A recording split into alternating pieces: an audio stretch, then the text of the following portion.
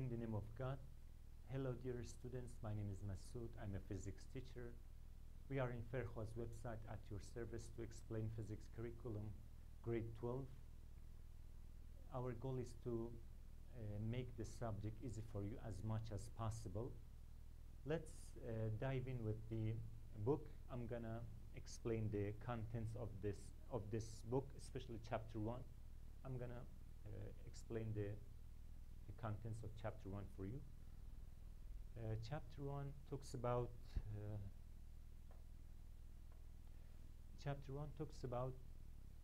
the rotational and this is the title actually, title of chapter 1, rotational motion and the law of gravity, right?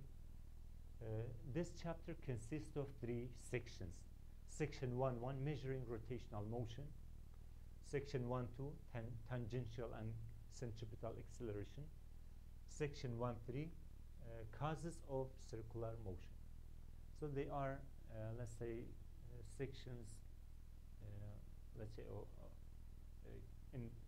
there are sections for let's say chapter 1.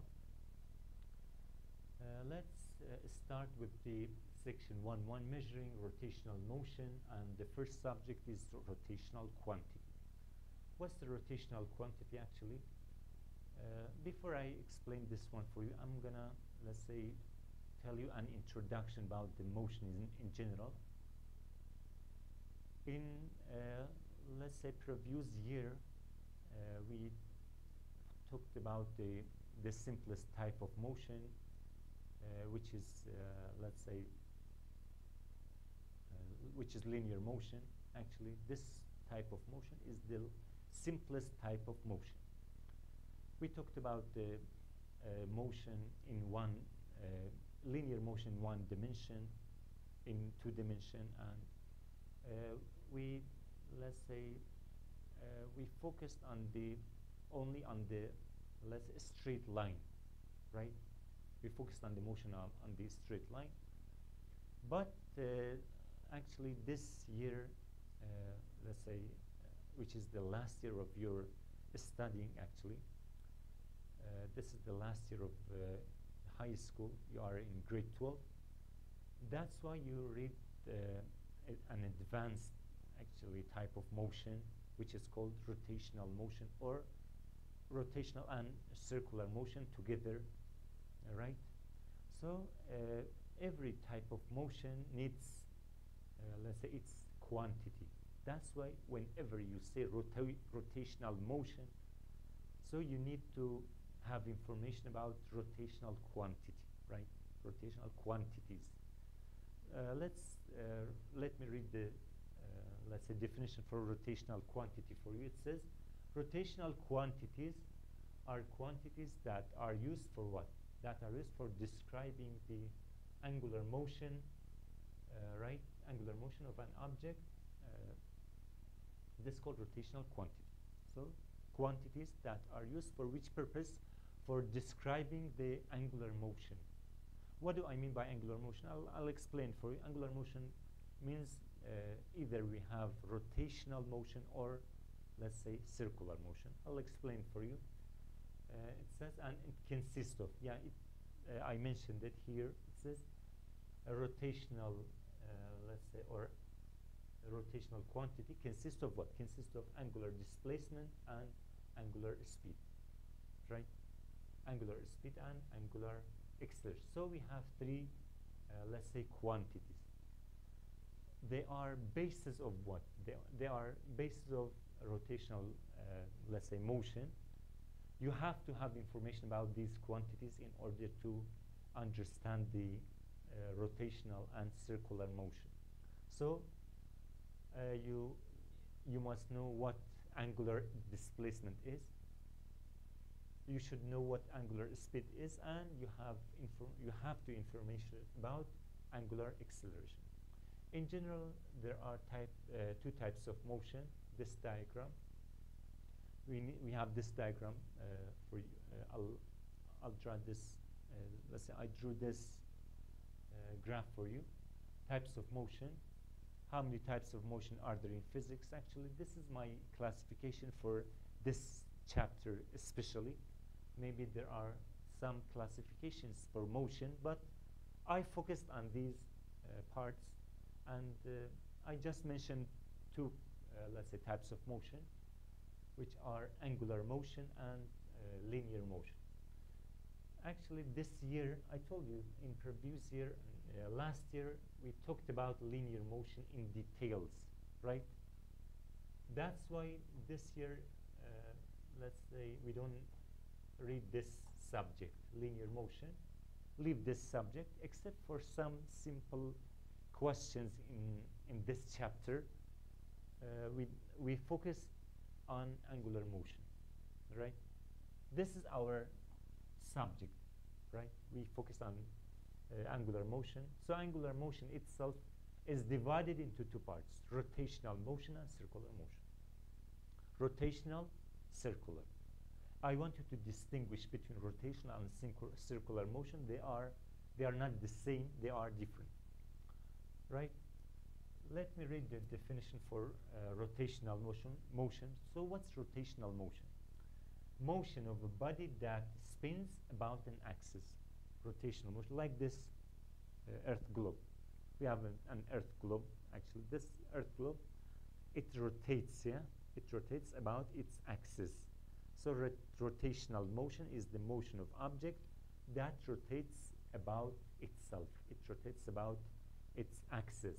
This is called rotational motion, right? Or like this one.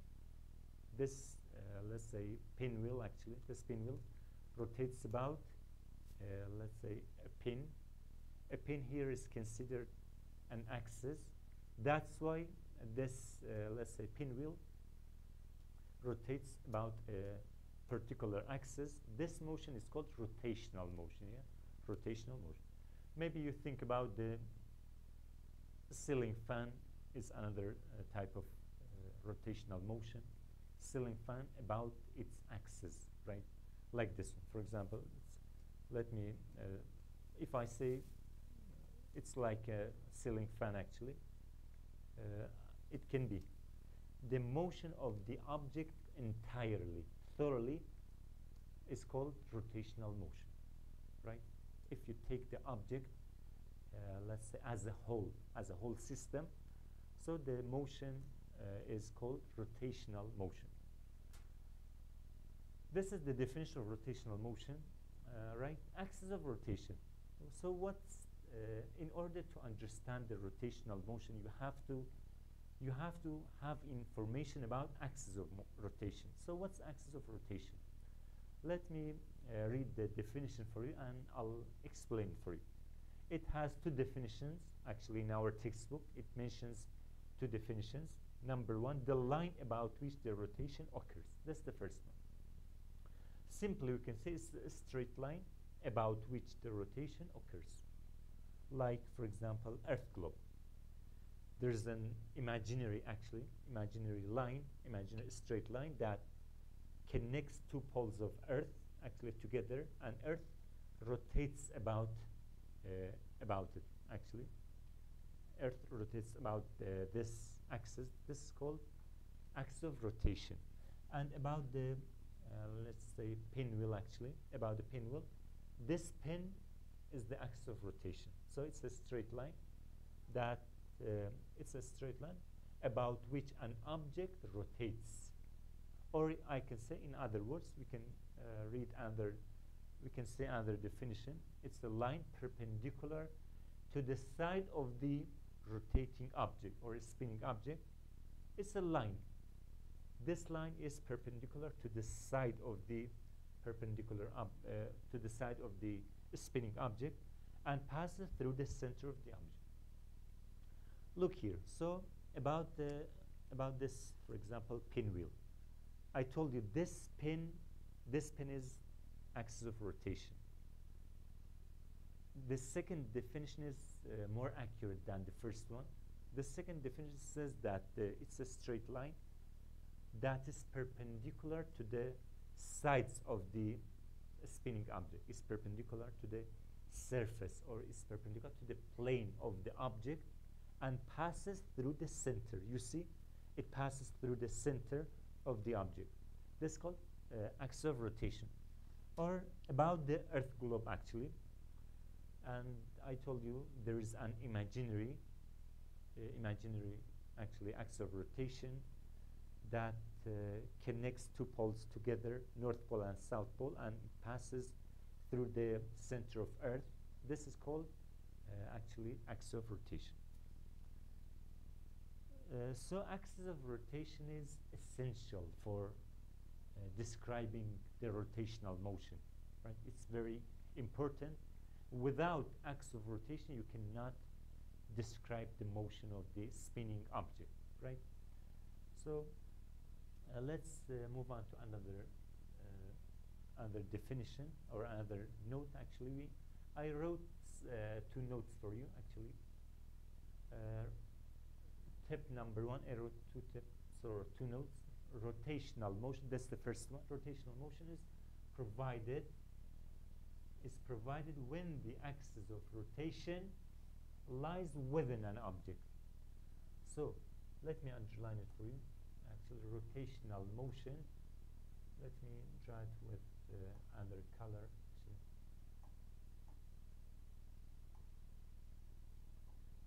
Yeah, rotational motion. Let me underline it. Is provided when the axis of rotation lies within the object.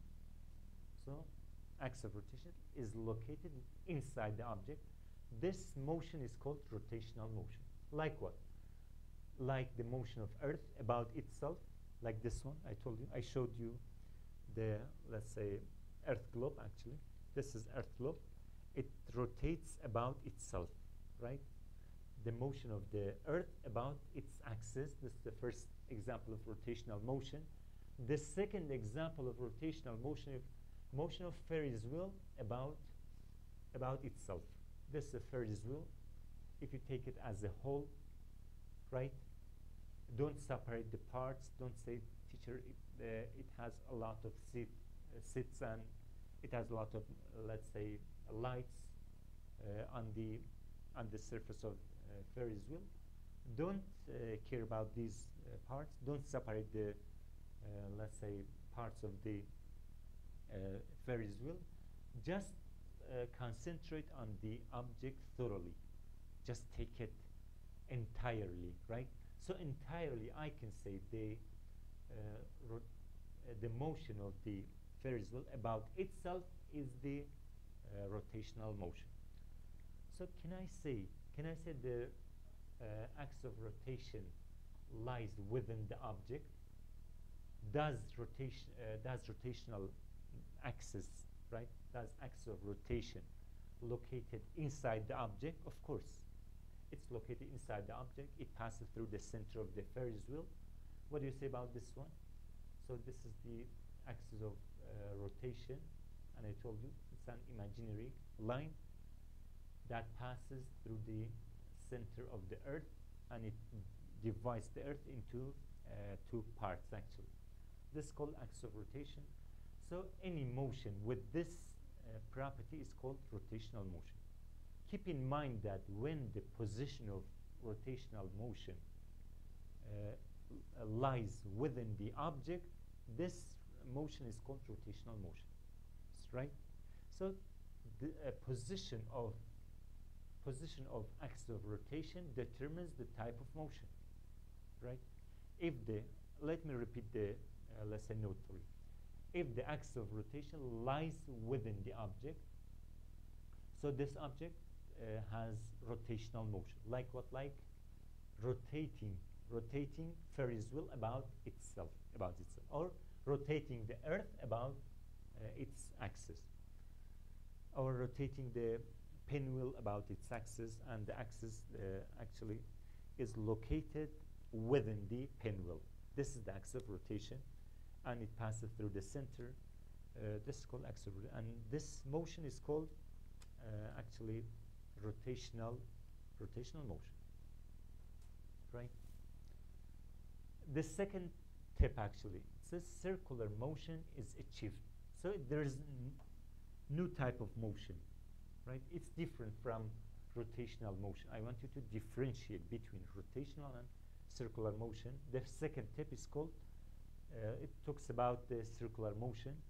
Circular motion is achieved when the axis of rotation, right, is beyond an object. When the axis of rotation is located outside the object, right? It's located outside of the object, actually, such as the motion of Earth about the sun, motion of Earth about the sun, and motion of a light bulb on a Ferris wheel, like this one, motion of, for example, this light bulb here or here, any point on the Ferris wheel. If you take any point on the Ferris wheel, if you take this seat, for example, if you take this one, focus on one point on a Ferris wheel, whether the point is seat or I don't know, light bulb, anything. So the motion of this particular point is not rotational. Actually, it's not rotational. It's circular, right?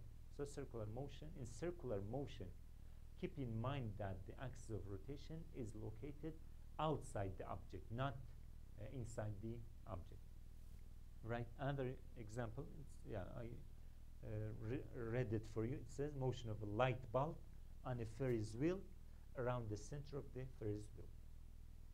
So this is called circular motion.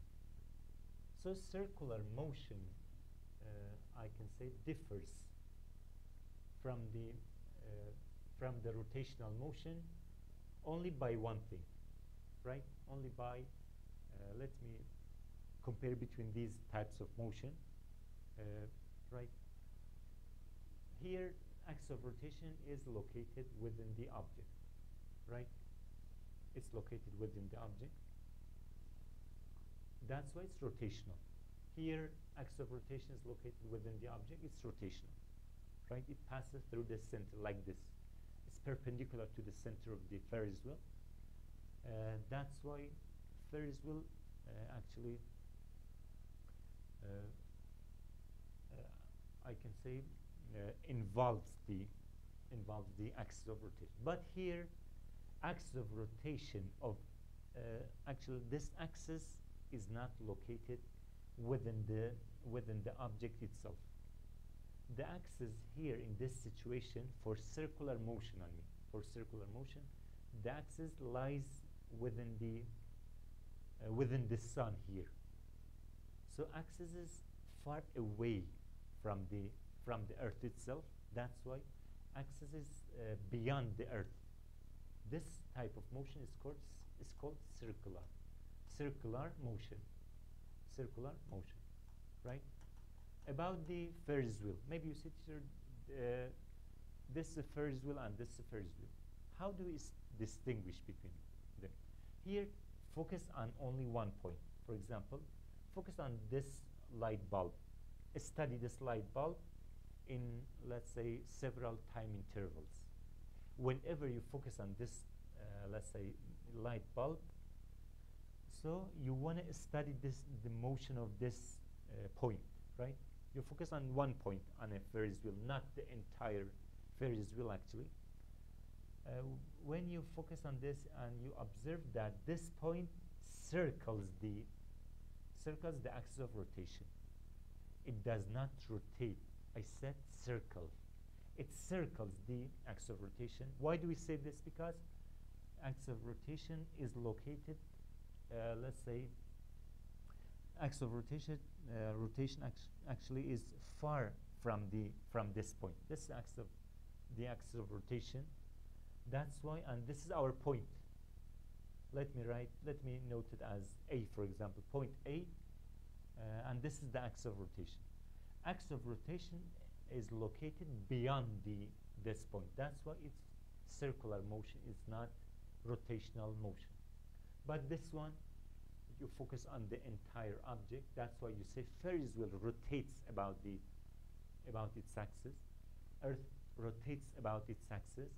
So we have rotational motion in the case of, let's say, in the case of having rotational, in the case of having axis of rotation within the object. And we have circular motion in the case of having axis, let's say, beyond the object, outside the object. There are examples of circular and rotational motion. Think about, for example, ceiling fan actually. What do you say about the, for example, motion of a ceiling fan, let's say thoroughly? When I take the fan, let's say entirely, what do you say about the motion? Is it, can I say the fan rotates about itself or circles about itself? Think about this situation. Other question, if I focus on only one point on the ceiling actually fan, if I take only one wing or blade, if I say, let's say determine the motion of the blade of the ceiling fan, blade of a ceiling fan, think about it. I'm not sure whether it's a circular or rotational motion. Think about it, right? Just focus on the position of axis of rotation. If axis of rotation lies within the object, that's why it's rotational. If axis of rotation lies beyond the object, it's circular motion. I'm sure right now you know the answer, right? Let me reveal the answer for you. So about the entire ceiling fan, we can say it's rotational motion. So ceiling fan rotates about itself. And about each blade, right? About each blade or each point on a ceiling fan actually, this blade, the one blade of the ceiling fan has circular motion. So we cannot say blade of a ceiling fan rotates. You can say blade of a ceiling fan, blades of a ceiling fan rotate, circle the, let's say circle the axis of rotation. And let me add one more, let's say information for you. Let's say rotational motion of Earth provides night and day actually. It takes 24 hours. So rotational motion of Earth takes 24 hours. It takes one night and day actually. Circular motion of, let's say circular motion of Earth provides 1 year. It takes 365.24, let's say, days. So here about the circular motion, especially about the sun, about the Earth. I'm talking about this Earth, right? It's not true for all objects. You cannot say, teacher, time interval for circular motion is greater than the time interval for circular for rotational motion forever. No, it's not. Let's say its situation is not such this for all cases. Actually, you cannot generalize it. Just for let's say just for Earth, we can say rotational motion takes one night and day. But here, circular motion takes, let's say, 1 year or 365, let's say, days, right? About the, and we have a lot of examples, right? Let me give you another example. Tell me about the type of motion of the moon, right? What do you say about the lunar motion about itself, right? One more question. What do you say about the lunar motion about the Earth, right? So which one is circular, which one is rotational? I'm gonna leave it for you, and I'm sure you know the answer, right? Let me read another question for you, or we wanna move on to another subject.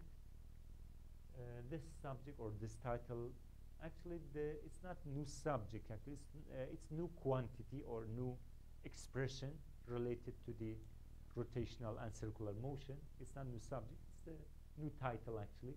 Reference line. All of these expressions are essential. They are necessary for understanding the rotational and circular motion. We need these information. So what's the reference line? Let me read the definition for you, and I'll explain for you. The horizontal line from which the angles are measured, right? It's a horizontal line from which the angles are measured and drawn, let's say, to the positive x-axis. So this is reference line. This line, let me determine for this line is reference line, this line. So does it move along the positive x-axis or not? Yes. So this is called reference line. So it's a line actually about which the from which the angles are measured. You can measure the angles by means of reference line. Any angle is measured with respect to this line. For example, angle theta. Whenever you want to measure this angle, angle theta, you have to start from here. So this is 0 level. This is 0 point. This is starting point. Reference line, it's a straight line. It's a special horizontal line. And keep in mind that reference line means positive x-axis, right? Positive x-axis. It's a, let's say, reference for our motion. It's a reference for example, rotational and circular motion. It's the starting point for measuring the angles, right? And any angle is measured with respect to the to this axis. If you have a point, for example, if you have a point on the axis of rotation, on the if you have a point on the reference line, for example, this point has a 0 angle because reference line itself is a 0 level. Any point here has a theta of 0. So angle of these points are 0 because they have no, let's say, motion. They don't have any displacement from this position. They are located on the reference line. That's why, let's say, their motion are considered to be 0. Their angles are considered to be 0. Radius of a circle, or we denote it as r. What's the radius of a circle? It's easy, it's not difficult, but we need these actually expressions for understanding these types of motion. A straight line drawn. A straight line drawn from the center of a circle to a point on the reference line. So it's a straight line. Radius of a circle is a straight line drawn from where to where? It's drawn from the center. Let me erase the other part. Let's supervise. So right now, I'm gonna, let's say, determine the radius for you. For example, for this point, this is our point. Maybe we have a Ferris wheel here. Maybe there's a light bulb, or there's a seat, or there's a participant in this play actually. So this is our point, right? It's a straight line drawn from the center of a circle to the what? To that point. And this point is located on the reference line. This is called actually radius, right? So radius is distance from the center to the particular point. This is called radius. And by the way, radius is measured in meters because it's a distance between two positions. That's why it's measured in meters. In SI, maybe you say, does it measure in centimeter? Does it measure in millimeters? No problem. It's measured in units of distance in general, but in SI, radius is measured in meters only, right? So we have a note here. It says radius of a circle, or r, is measured in, you see, centimeter, millimeter, etc. Maybe you have millimeter and so on, right? But which one is valid in SI especially? This one is valid in SI, right? For example, you have displacement, you have, let's say, radius in centimeter. You have to convert it into the meters. After that, you solve the problem, right? We have another expression, which is arc length. Arc length, or we denote it as S small. What's arc length? Let me read the definition and I'll explain for you. It says, a distance measured along the circumference of a circle. Arc length is a curve path. It's a curve path. It's not a straight line, actually. About the reference line and radius, we said that they are what?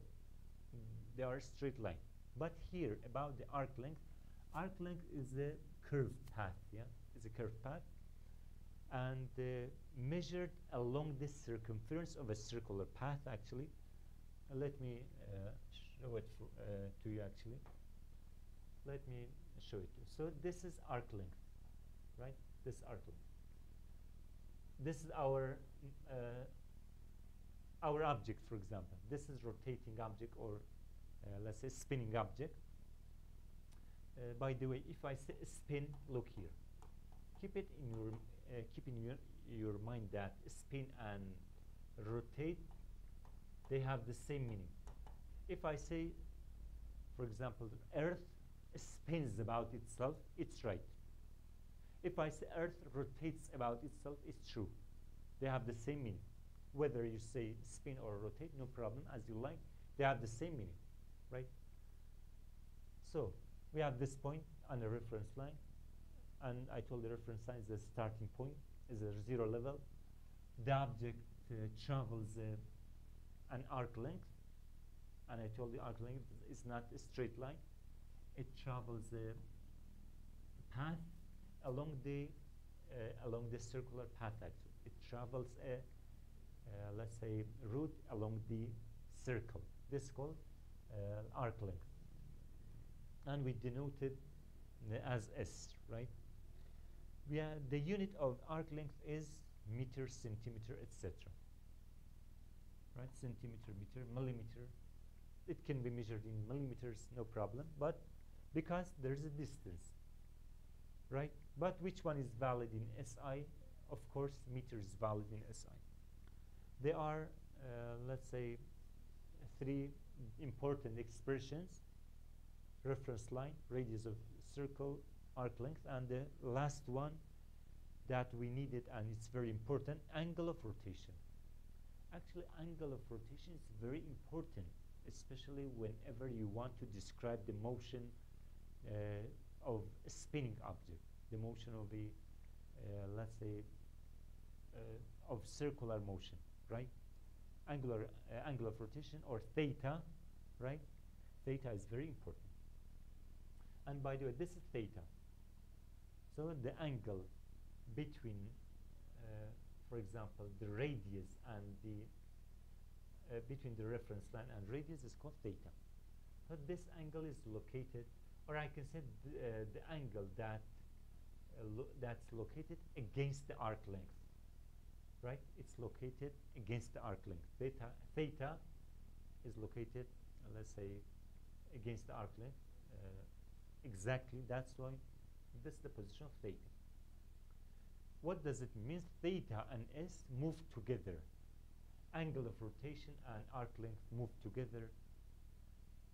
Whether this angle actually moves counterclockwise like this, right? Whether the angle moves counterclockwise, arc length moves counterclockwise as well, and vice versa.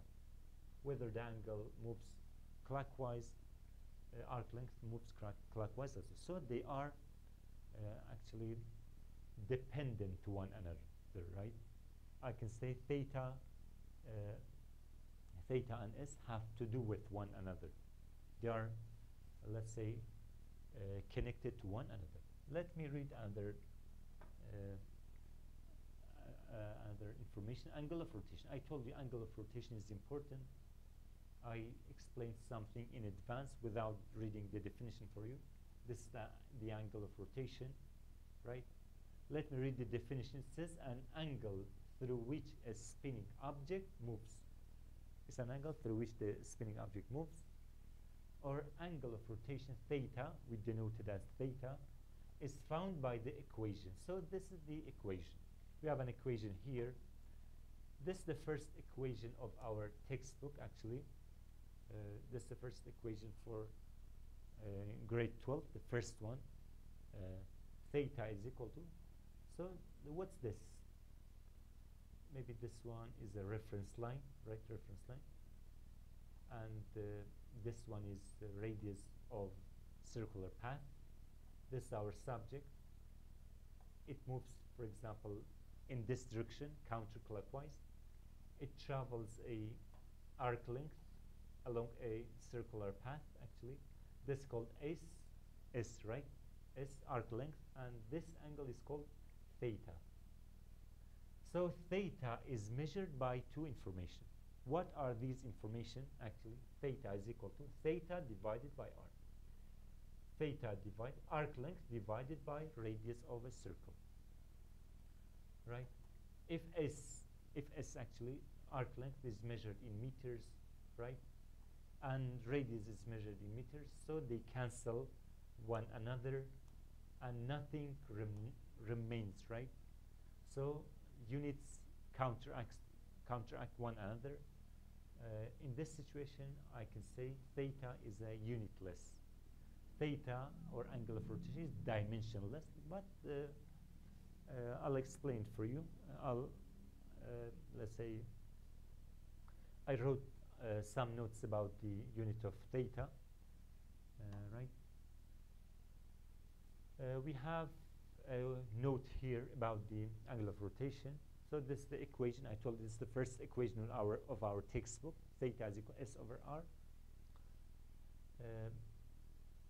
Circular and rotational motion are described in terms of angles. Actually, whenever you want to describe the motion of, let's say, of angular motion, whether the angular motion is circular or rotational, it doesn't matter. You have to focus on angles, right? You describe the circular motion and rotational motion by means of angles, right? All points on a rigid rotating object, this is another note. All points on a rigid, you see, I say rigid rotating object, except the points on the axis, except for the points on the axis, move through the same angle during any time interval. What does it mean? For example, Earth is a rigid rotating object, right? If Earth is a rigid, yeah, it's a terrestrial actually planet. It's made of actually rock, right? It's not gaseous. That's why it's a rigid object. So this speech or this note is just for, let's say, rigid body. It's not true for gases or liquids. It's just for solid and especially rigid body. For example, we have a rigid body. Whenever you determine any point on the Earth globe, actually all of these points move with the same angle, except for what? Except for the points that are located at the axis of rotation, right? So we have an exception here. We have an exception. The exception is the angles of is the points of what? The exception is the points located on the let's say located along the axis of rotation of the Earth. Other points actually move with the same angle, right? It says rigid, and I told you actually about the rigid. Why do we say this information is true only for rigid? Because think about, let me give you an example. Think about stars, right? Think about the stars. Stars are not rigid actually. They are made of plasma. They consist of extremely high gas, right? Extremely high gases. So these gases actually cannot gather in a uniform, let's say, shape, right?